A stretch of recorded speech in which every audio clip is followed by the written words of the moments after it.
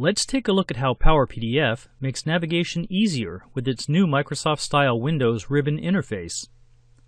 Power PDF supports the type of ribbons that you're already familiar with using in any of Microsoft Office applications. For example, in Word, Excel, PowerPoint, you have the same types of ribbons where you can modify the menu bars and click to get into the ribbon bars to get into the features and functions that you need. In addition, Power PDF supports the Quick Access toolbar, seen here at the top of the screen.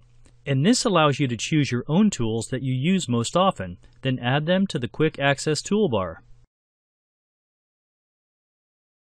So for example, let's say we want to add the search and markup function to our Quick Access toolbar. I'll click to open the Customize Quick Access toolbar window, select Custom to open the Customize Quick Access toolbar window.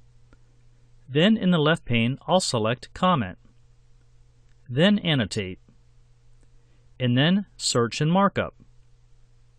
Finally, I'll click the Add button, then click OK.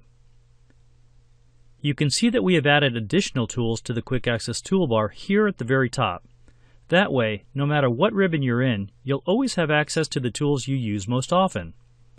In addition, Power PDF now combines its organizer and navigation panels here along the left-hand side.